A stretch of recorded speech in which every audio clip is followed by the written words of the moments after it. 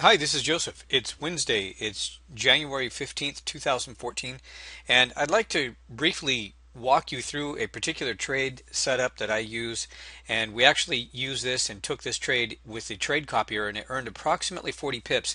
And you can do the same thing every single time. It's a really pretty basic and easy to identify type of trade. It's all about pattern recognition. And this particular trade is called the HL30.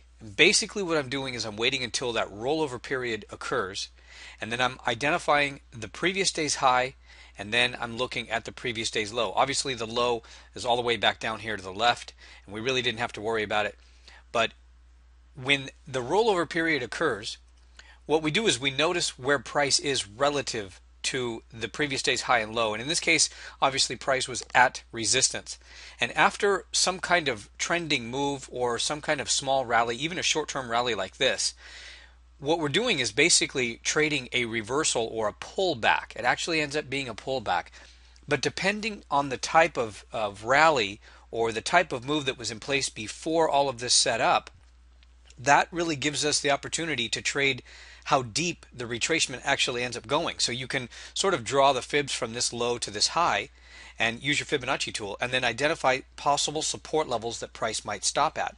But that's really more or less where you would find or help confirm your exit or your take profit levels. But with this particular trade, and me and my students, we refer to this trade as the easiest trading technique ever. And the reason is that, and this is truly this is totally true. I mean, this is one of the easiest trading strategies that I've ever seen in my entire trading career. I started trading in 2001. I actually developed this method, and it really is because you're only looking for one basic type of candle pattern. You're looking for a reversal candle pattern. And the reversal candle pattern can be either a morning star or an evening star, and then that bullish or bearish engulfing candle pattern. So it's really simple. And we're not looking for any of these exotic type of candle patterns the way you find in a lot of those candlestick books. You know, it's just very simple. It's very on or off. It's either it confirms yes or no. We've got a checklist that accompanies this particular trading technique to make sure that you're doing it right. And I just basically use one indicator. I use the CCI indicator and I set it at 14. And I use this particular technique on the 30-minute chart. Now again, once I identify the resistance point, or the high and the low from the previous day, I then wait for a reversal signal candle, and you can see it here. It's really a pretty strong engulfing candle, and it really sort of completes if you were to group several of these candle patterns into a evening star pattern. Now, once we get the closed candle, we have to wait for the candle to close to give me the actual candle pattern and the signal.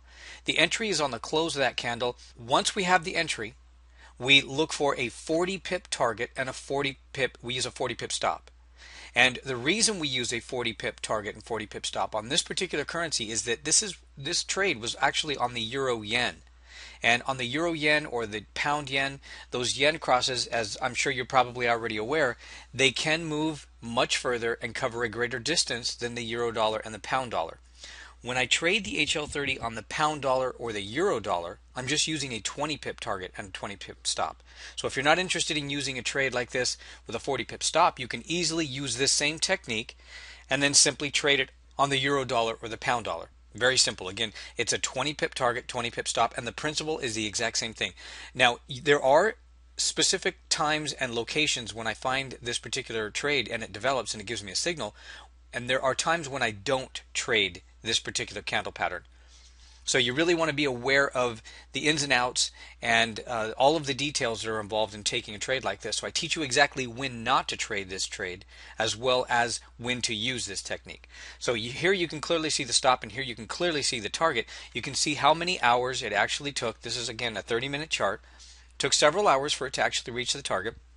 Sometimes it'll drop straight down if it's news driven, maybe within a couple of hours, and other times it'll take maybe 6 or 7 hours. It all depends. Every trade is a little bit different, but we're looking for the structure to remain intact. And you'll notice that the stop never really came in place. Sometimes after you get the signal, it'll pull back up and sort of test that range or test the previous day's resistance point, and that's not uncommon. That's not out of the possibilities. So we have to just make sure that the structure of the trade remains intact, and then it smoothly goes right to that 40 pip target. This is an awesome technique, and I have many students that use just this this technique exclusively, and they've made a lot of money. And again, we use this technique with the trade copier. All of my subscribers that were using my trade copier all got the same trade, and you can start getting trades just like this in your MT4 account when you sign up to use my MetaTrader trade copier program. Thanks for watching, and I hope you had a great trading day.